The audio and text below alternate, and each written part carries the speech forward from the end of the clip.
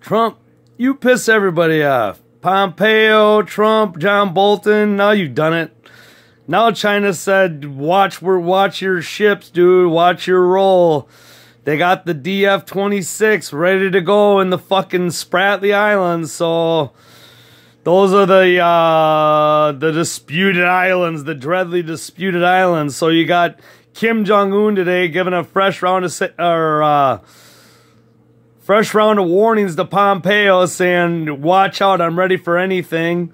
You got Vladimir Putin over there saying that I could hit you at any time and anywhere with my subs with the Zircon missile. Tread lightly, Trump. And now you have China today with a fresh new threat with the DF-26 and the DF-21s. Those are the Guam killers. So they're big enough to take out all of Guam if they want to do so. Yeah, tread lightly, you know what I mean? You got Kim over there threatening the West with his fucking Hwasongs and the Hwasong 14s and the Hwasong 15s right now. It's getting fucking crazy over there. I don't know, Trump. Dude, you're making enemies everywhere, dude. You know, Xi Jinping hates your guts. Vladimir Putin hates your guts. They hate you, Pompeo, because you lie, you cheat, and you steal, and you fucking do business with backdoor dealings with terrorists. These people do not like you. So, but I've always said it before in the past, and I'll say it again. If I was president, I would say, fuck you, Xi Jinping, because you know and I know that son of a bitch would never, and I repeat, never, ever fire a missile at my destroyers.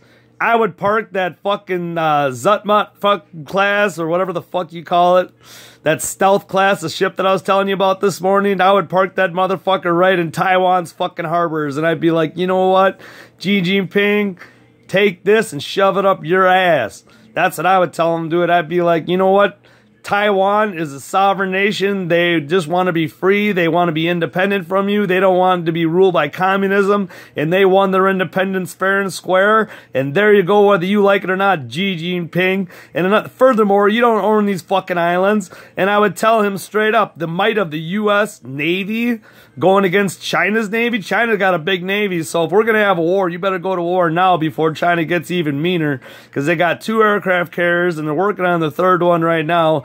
And they have over 100 destroyers at their disposal. So if there ever is a naval confrontation between Vladimir Putin and Russia versus China versus the U.S. will get its ass kicked within a fucking... If you're fighting both countries, oh yeah. Like I said, they did a drill. They did a mock drill about 3 weeks ago. The Pentagon did. And America fought Russia and fought China and lost its ass within 24 minutes.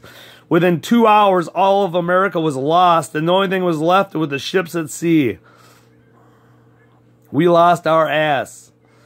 So, this is why it would be a good idea to get on the phone with Vladimir Putin and be like, hey, I'll take a couple 100 orders of the dreaded S-500 to protect our shores. But you know what? America's always, oh, whoa, we're America. We always have better and bigger things, and we're too fucking good to buy other people's shit. Well, guess what?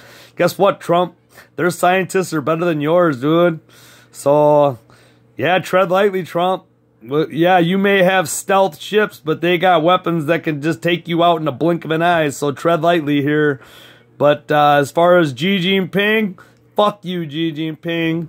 You ain't gonna do shit. So you're lucky I'm not your president, man. I'd slap you silly, dude. I'd have so many fucking ships in that Taiwan Strait, parking at the fucking harbors, it would blow your mind, dude. I'd be waving flags, it just says freedom. Freedom and anti-communism, dude. That's what I would wave. I'd put that flag up on my fucking destroyer. And I'd say, and on the back end of it, I'd have F you, China. That'd be my flag on my destroyer, dude. I'd say, welcome to freedom and welcome to peace. Because all China wants is to be the biggest, meanest person on the block. So one day, in their wildest dreams, this is Xi Jinping's dream, is to rule the world. You ain't going to rule the world. But Vladimir Putin's talking about having a one world order. So he's sided up with China, and he's sided up with North Korea, and he's sided up with Iran. And whoever else wants to take his, take sides with him. I'm sure Maduro and his shitty army, but right now it's called the New World Order, and we have it, and it's been established, whether we like it or not. There's no more such thing as globalism now. the globalists are shitting their pants because they're like, oh, fuck, we're not number one anymore. America's not number one. No, you're not. Because when you get all these nations siding together like that, you watch what you do and tread lightly, Trump. Because these DF-26s could be coming to a carrier near you. So, you know what I mean? Just keep these motherfuckers guarded and start sending some stealth warships in the area and let the games begin. So, yeah. One last time. F you, Xi Jinping. Yeah. Go America. That's right, Xi Jinping. You ain't got shit on America, dude. But as far as Vladimir Putin, well, we don't want to go there, so. All right, love you all.